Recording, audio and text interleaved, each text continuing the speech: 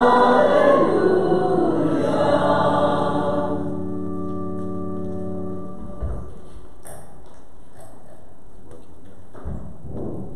Lord be with you. And with your spirit. A reading from the Holy Gospel according to Luke. Glory to you, O Lord.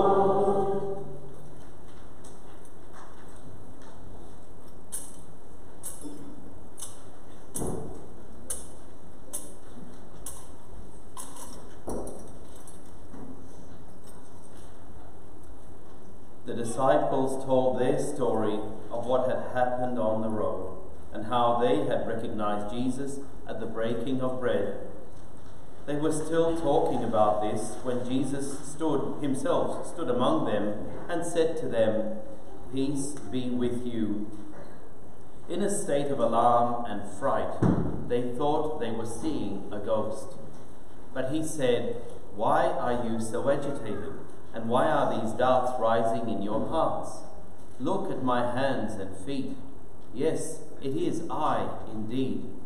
Touch me and see for yourselves.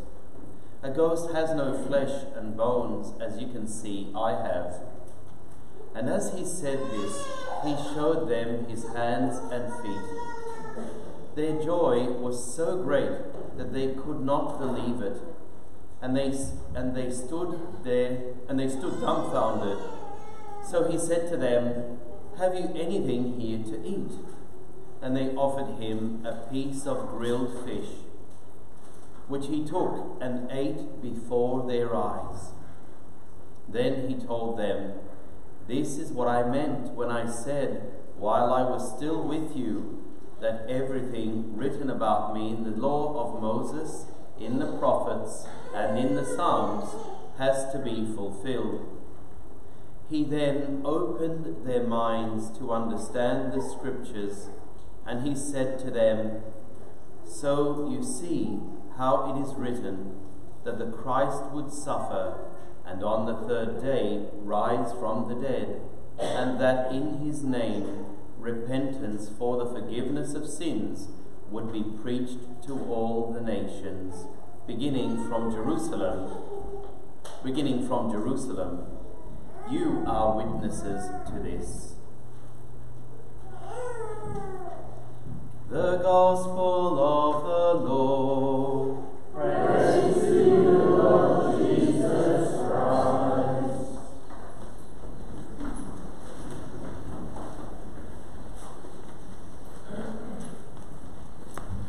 Three things I want to talk about today: touch, scriptures, and witness.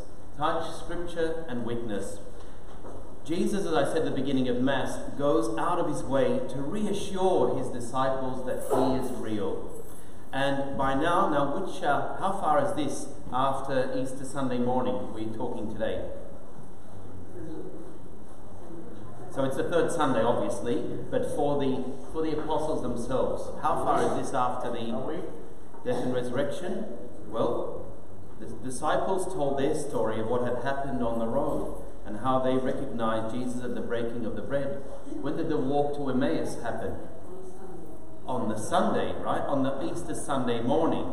So this is Easter Sunday night. It's probably about 11 p.m.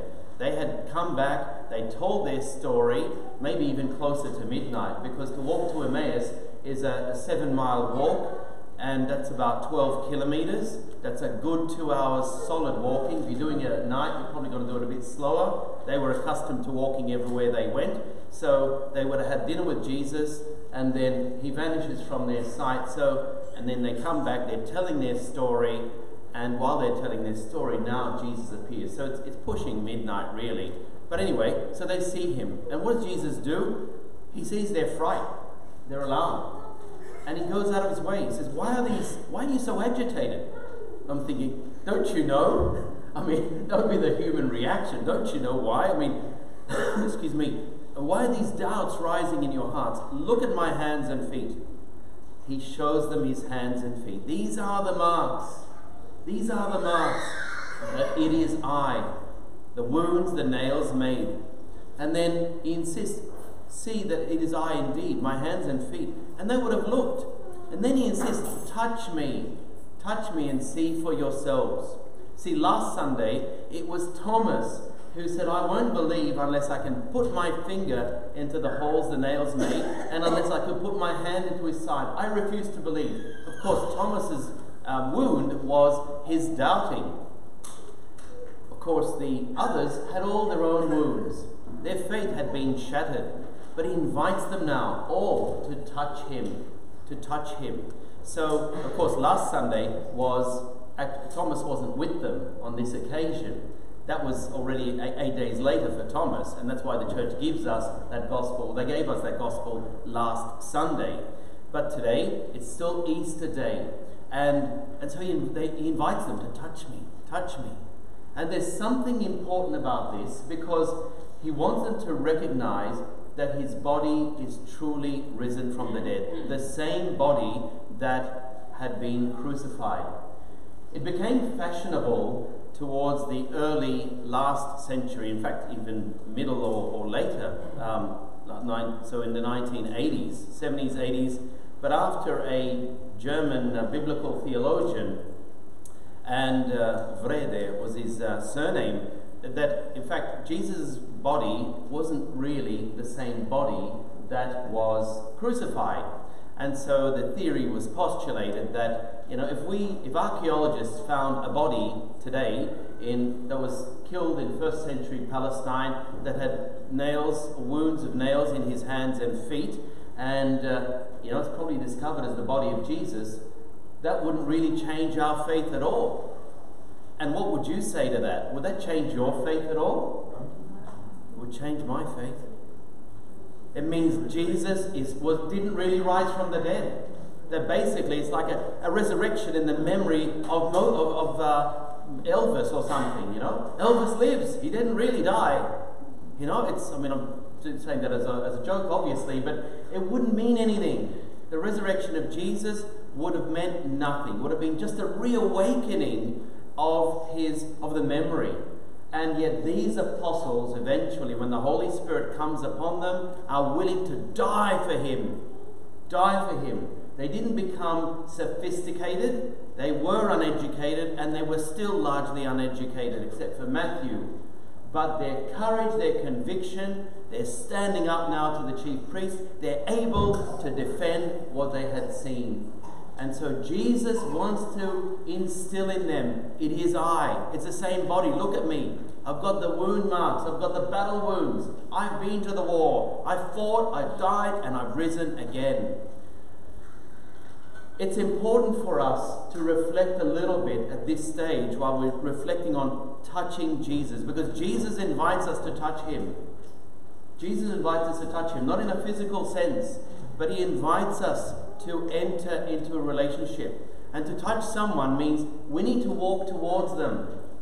They can walk towards us as well, but we're walking towards them and reaching out, which they would have done. And as they touched him and saw that he was solid, they would have also realized, wow, I can't believe this. They were gobsmacked. And then they would have watched him eating this piece of grilled fish. And I imagine there would have been a lot of silence there. And they just still can't believe. And yet they're seeing the fish, which would have taken perhaps a few minutes to eat a piece of grilled fish.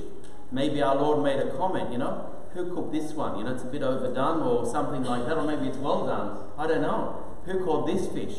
But it would have been, that's the sort of thing that I imagine would have happened. And it's all to help them in a sensory way come to that conviction that Jesus is truly risen from the dead. But I want to spend a few moments reflecting on the properties of this glorified body. Because, yes, it is the same body that had been crucified, but it's also a body that now responds differently. The glorified body, and this, by the way, is what Christ holds out for each one of us if we remain faithful to him until death.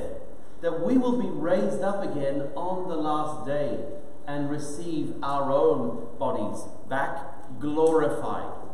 So we'll still be the same body, but it will be glorified. we are not subject to the limitations, and we won't be subject to the limitations of this world of space and time. What are some of the limitations of this world of space and time? Aging, illness. Aging, illness. Great. What else? I always keep falling down. I never hit the ceiling when I... Yes. Yep, we've got to eat and drink or else we die. Notice Jesus can still eat and drink, but he doesn't have to. What else is there? We're born, we live, and we die. No more dying. No more dying. Right? We can't get sick. Can we get injured? No, not in the glorified body. We can, yes, we can. But in the glorified body, we can no longer suffer. We receive what's called the gift of impassibility. It's the gift that Adam and Eve had before they sinned, the original sin, whatever that was. And they lost that ability to not be able to suffer. So now we do suffer. We get sick, and eventually we will die. So they also lost the gift of immortality. Mind you, had Adam and Eve gone, jumped off a cliff, they would have certainly died, right? Or gone to an active volcano, they would have died. But these were what we call the preternatural gifts. I'll talk about those another time. There were 4 of them. But we also know that this glorified body is not subject to gravity. And St. John, when he talks about the resurrection, he says twice, not once, the doors were closed, but Jesus came in and stood among them. Why on earth is he saying that twice if he's not trying to make a statement? The doors were closed for fear of the Jews, but Jesus came and stood among them. Solid walls or doors provide no obstacle for the glorified body. We can pass through them. We'll be able to pass through. And of course, physicists can have their own explanation about this, but this is what we see from the scriptures. There's also something else that happens and is a property of a glorified body, namely the gift of agility. So when we get up in the morning, are we always full of energy? Maybe if you're young, we're not full of energy, right? So this morning I didn't feel like getting up. But the reality is, if we want to go to somewhere, want to go to Sydney, we're going to get there, ride a bicycle or catch a train or drive a car, right? If you're crazy, you might want to walk, but it's going to take time. The gift of agility means you simply choose to be somewhere and you will be there. I want to be in South Africa, and I would be there. I would have the complete power over my body. It's totally under the soul, and I'd be able to go there. The gift of agility is an incredible gift. It's instantaneous. You see, I'd be able to go anywhere. I'd be able to explore the new heavens and the new earth, however they will look. God has made this amazing universe, and most of it, we cannot explore because we just simply cannot travel fast enough. Even the light of the sun that's shining outside now is 8 minutes old. 8 minutes old. The light of the stars that we see at night is millions of years old, hundreds of millions of years old. And of course, depending how far back we go. So, you see, the gift of agility, we could go anywhere. We could do anything. We could know all things through what we call the beatific vision. Because at that moment, our minds are conformed to the mind of God. And our capacity to drink of God's glory will depend on the good works and the acts of love that we have done in this life. Acts of merit, we call them. So according to our merit, that decides or determines the cup that we will have in eternity. Saint Therese of Lisieux, who only died at the age of 24, was explaining this to one of her sisters. And she got a whole lot of different glasses there, so big cups and little cups and so forth. And so she filled them all up with water. And she asked her sister, is one of the cups more full than the other? She says, no. But all of them are filled to capacity. And that's how it will be in heaven. Some of us will have bigger cups, some of us lesser cups.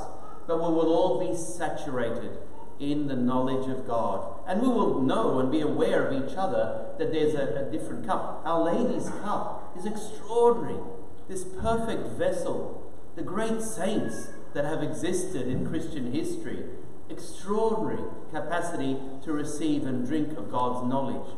So, we may not end up that great. Well, certainly not as great as Our Lady, but our cup will be full. These are all the properties of the glorified body, and we will have this amazing experience. We will never be sad. We'll always be filled with joy. So Jesus wants to convince them of this, and he goes through great extent to do it. But then he goes to explain what the scriptures were saying about him. Right? He wants them to know from the law of Moses, from the prophets, and from the Psalms. The law of Moses, the prophets, and the Psalms. Typically, a Jew, when they're arguing about a particular point of faith, like the scribes and the doctors of the people, the rabbis, they would argue from the law of Moses, and then go from the prophets, and then the Psalms. The Samaritans, who were the poorer cousin, basically thought and considered only the law of Moses. The first 5 books of the Old Testament were the revelation. The prophets, and when we talk about the prophets for the Jewish mind, we're talking, or the Hebrew mind, we're talking Isaiah, Jeremiah, and Ezekiel. Isaiah, Jeremiah, and Ezekiel, the 3 major prophets. They're the biggest. Then the other, what we call the minor prophets, are, Haggai, Jonah, Amos, Obadiah. Okay, these are part of what we know as the writings. And then the Psalms, well, you might recall from the Passion of St. John that Jesus at the Last Supper, they sang psalms and they crossed the Kedron Valley. The psalms they would have sung were Psalms 112 to 118. There was these 6 psalms you would sing after dinner in praise and worship. By the way, how many psalms are there? Want to have a shot? Sister, you can't answer. You know the answer to this question. Go on, yes. 150. Okay? And that's why, for instance, the Rosary used to have 3 mysteries in it. Each mystery had 50 Hail Marys. Because when the religious movement started in the church, the lay people who would have liked to imitate the example of the religious, but they couldn't. Many couldn't read or write, and so they can't pray the Psalms. And so they thought, right, we'll pray the Hail Marys. 50 Hail Marys times 3, joyful, sorrowful, and glorious mysteries. And that's why the 150 Hail Marys are there, to mimic and mirror the 150 Psalms. Of course, St. John Paul II introduced a new set of mysteries, the mysteries of light, so it kind of throws that numbering out, but it's worthwhile to know the history of it. Now, the Psalms are actually into 5 major books. Book 1 is 1 to 42, and then 43 to 72, and then Psalm 73 to 89, 90 to 106, and then 107 to 150. And these Psalms reflect the first book, the life of David; second book, David and his son Solomon; third book, the divided kingdom, which took place after about 960 BC to about the 587 BC, so the divided kingdom up till the point of the Babylonian deportation. And then book 4, the Babylonian deportation, it's a short period, so Psalm 90 to Psalm 106 reflect this. And then we've got book 5, which is their return to Judea.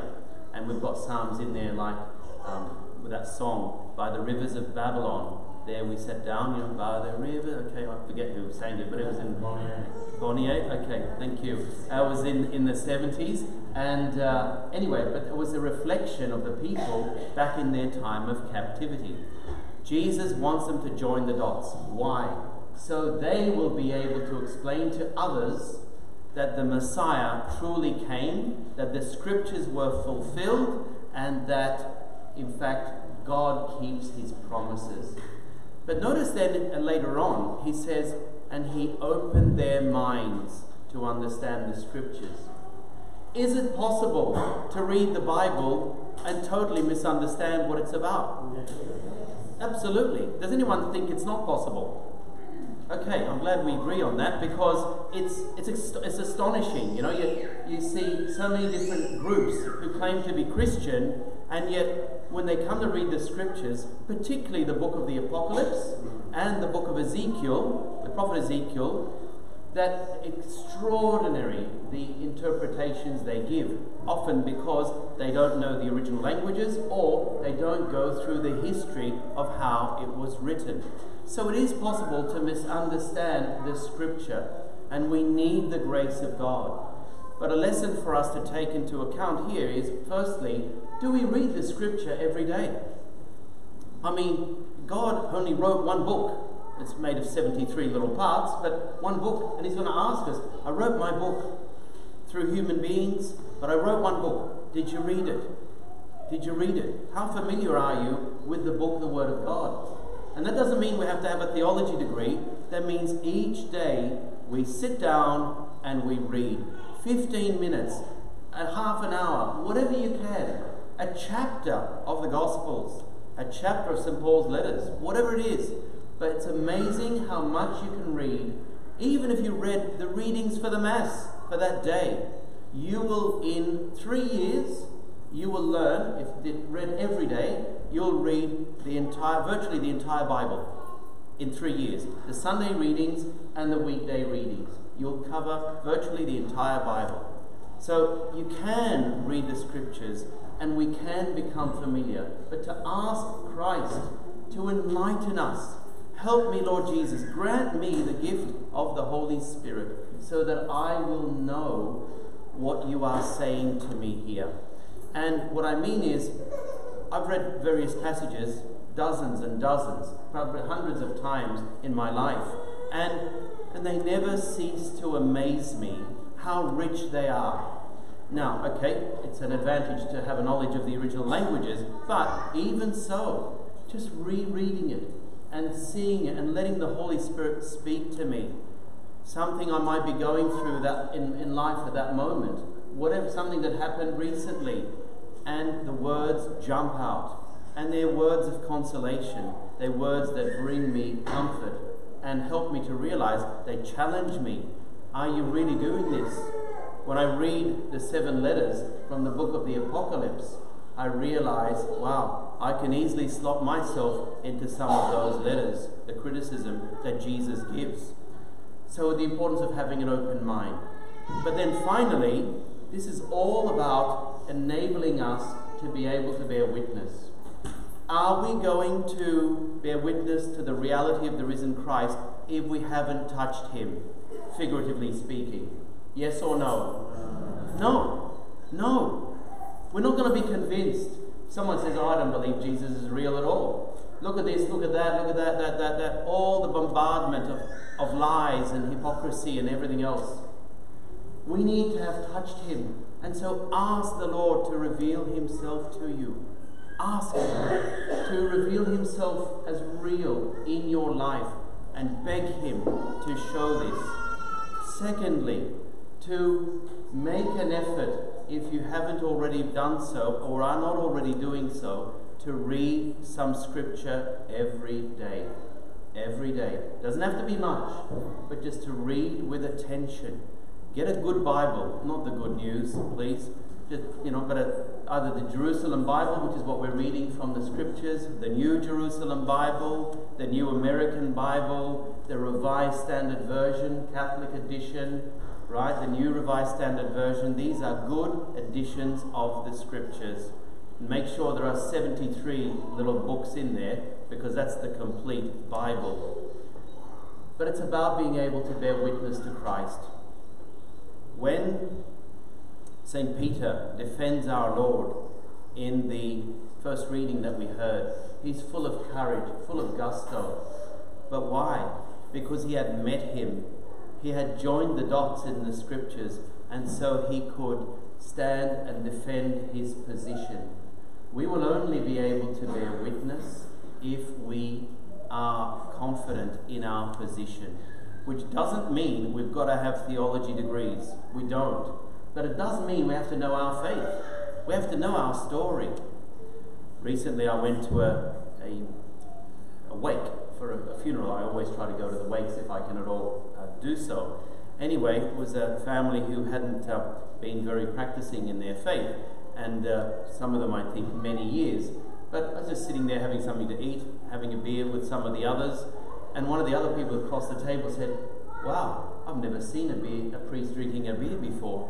I said, "Well, guess what? I also sleep in a normal bed, and I sleep horizontally as well." But you see, why do stereotypes develop like that? I mean, it's because, obviously, the Christians that they're running into, and they would be running into Christians, are no longer shedding the light.